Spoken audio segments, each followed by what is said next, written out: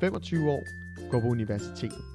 Vil gerne være bedre til at passe på miljøet og bruge Danmarks ressourcer mere effektivt, så hans børn i fremtiden kan få et godt liv.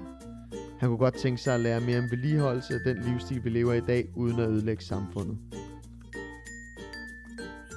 Karl går tit og tænker på, hvordan vi kan løse problemerne, men har enormt svært ved at deltage aktivt. Hvor skal man da gå hen for at finde ligesindede? Nogen, der har en anden indgangsvinkel til samfundet. Han savner en anderledes måde at tænke på. En ærlig måde at tænke på. En, hvor man kan snakke om tingene i åbent fællesskab. I flertal løfter man vel bedst.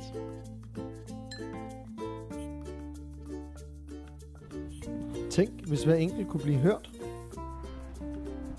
Tænk, hvis alle var ærlige og lærte af hinandens erfaringer. Alle de ressourcer, der går tabt, imens mulighederne forsvinder. Der må der være et alternativ. Hvad man ville kunne opnå med en forståelse for diversitet, hjælpe hinanden, samarbejde. Men hvad er alternativet? Sammen kan vi sætte dagsordenen. Sammen kan vi gøre en forskel. Med ærlighed og lighed kan vi udrette. Det gælder bare om at finde den rette vej. Sammen med os kan du finde den rette vej. Ændringen begynder hos dig og mig, så sammen kan vi gøre en forskel.